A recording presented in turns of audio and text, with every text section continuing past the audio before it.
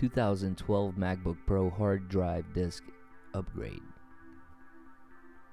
Begin by shutting down and flipping over your MacBook.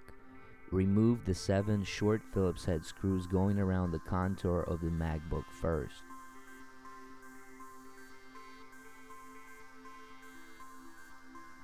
Now the 3 long Phillips head screws in the top left corner.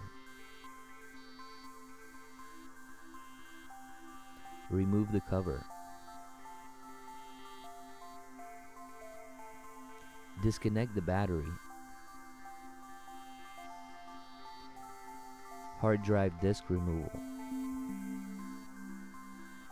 Remove the 2 Phillips head screws that are holding in the hard drive bracket. You can just lift up the bracket. Use a screwdriver to help you pry up the hard drive. Move it up. Disconnect the SATA cable. Transfer the 4 side screws onto the new hard drive using a T6 screwdriver.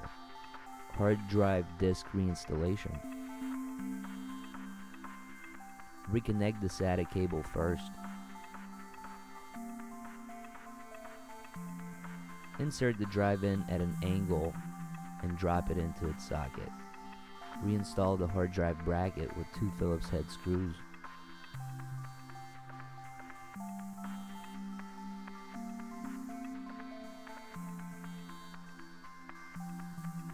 Reconnect the battery.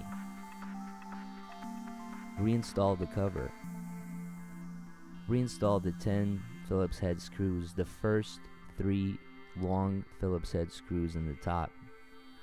Then going around the contour of the MacBook, install the 7 short Phillips head screws.